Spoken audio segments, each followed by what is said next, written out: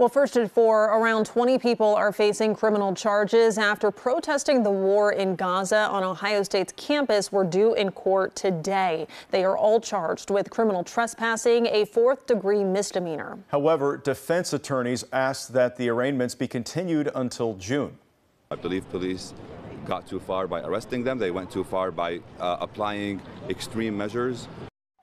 Now, this also comes as OSU President Ted Carter made his first public statement on the protests. He says the arrests were necessary and that he has watched significant issues created at other campuses, saying, quote, "These situations have caused in-person learning and commencement ceremonies to be canceled. Ohio State's campus will not be overtaken in this manner," end quote.